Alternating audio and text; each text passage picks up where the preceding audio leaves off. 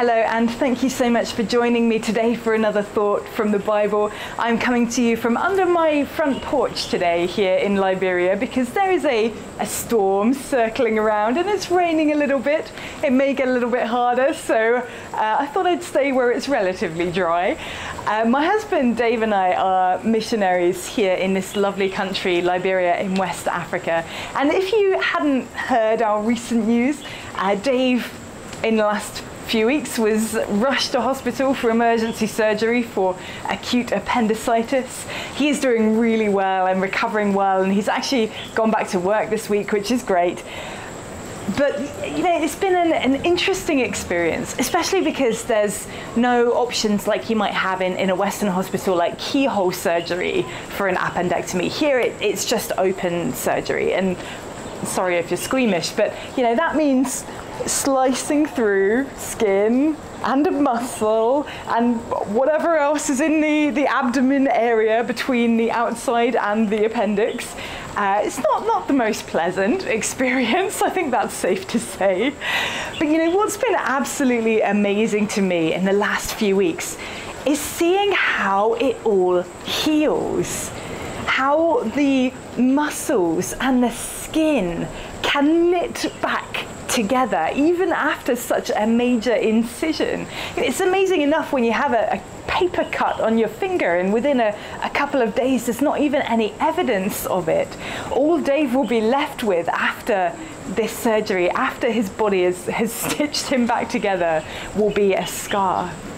And though the itchiness right now around the incision is annoying, I think it's fair to say, it's actually evidence of cells in the area putting Dave back together again. It's evidence of new nerve connections joining to the old ones, which makes the area more sensitive than normal. Isn't that incredible? It's mind-blowing. These bodies of ours are absolutely amazing. They are majestic feats of engineering with the ability to heal themselves. I don't often stop to think about that really. It's only when something different to the norm happens that it makes you stop to appreciate that. And as I was doing my daily Bible reading this week, a little verse in Proverbs kind of made me think along these lines. Proverbs chapter 20 verse 12 says, "Ears that hear and eyes that see, the Lord has made them both." And I love the way the New Living Translation puts that verse. It says, "Ears to hear and eyes to see, both are gifts from the Lord." They are gifts from the Lord. Now, I can't remember the last time I stopped in my day to say thank you to God for the gift of sight and the gift of hearing. I'm just so accustomed to those things that it never even occurs to me to think that they are gifts from God. It's often only when we experience illness or the loss of one of our senses that we suddenly become aware of how much it means to us. You know, anyone who lost their sense of smell or taste through COVID can say what a strange experience that was, losing the enjoyment that we find in eating and drinking. Our bodies are absolutely amazing. Don't even get me started on how intricate our eyes are, how amazing the human brain is that no computer has come close to replicating. We are incredible. And there's a well-known passage, I'm sure I've shared it before in these videos, but Psalm 139 tells us that you, as God, you created my inmost being.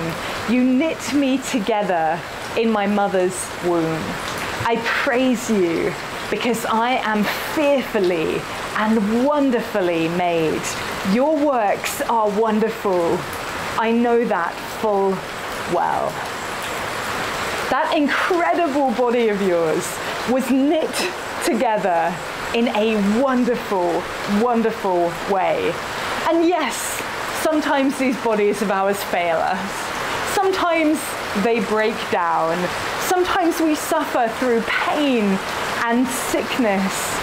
We're still living in this broken world where we occasionally have to deal with those things, or frequently have to deal with those things. But that doesn't change the fact that God, the master architect, has created these living temples of ours to be something quite extraordinary. I don't know about you, but that encourages me today. See, I'm an author, right? I create books.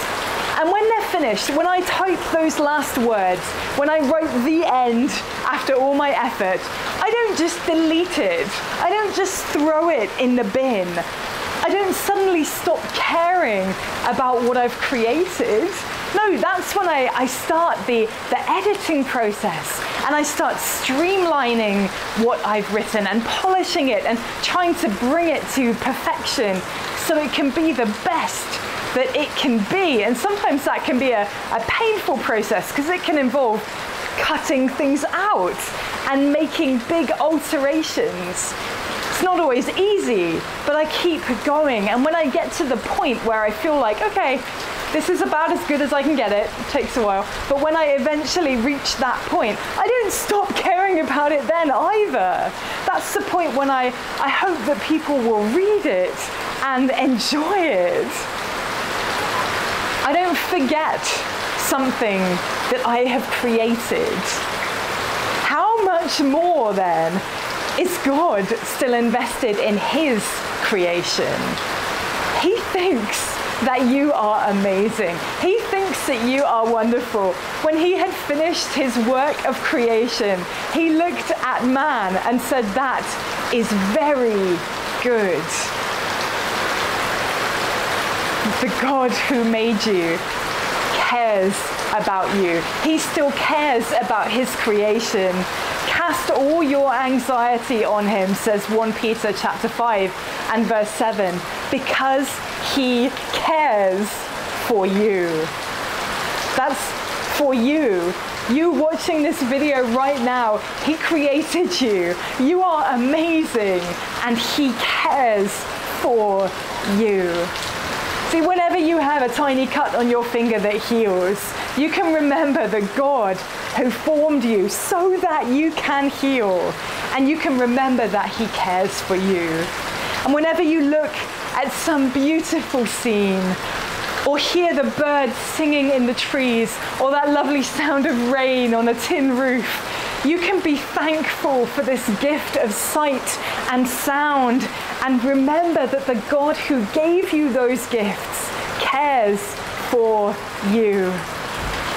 God didn't put all that effort into making you just to forget about you. Of course he didn't. He thinks you're wonderful. He made you in his image. Do you know every time you look at yourself in the mirror, you are looking at the image of God? That is incredible. You are amazing. And that's a good thing to remember. Not to be arrogant about it. Oh yes, how amazing am I? Not like that. But as a reminder that God created you, that God cares about you, that God is invested in you. Only in that realization can we get to a place where we can truly cast all our anxiety onto him and live in that amazing freedom of knowing that God is still with us, that God made us, that God is invested in us, that nothing can ever change the fact that God cares about us. Thank you so much for joining me today from this rather wet Liberia. I will be back on Wednesday with another thought from the Bible, so I will see you then.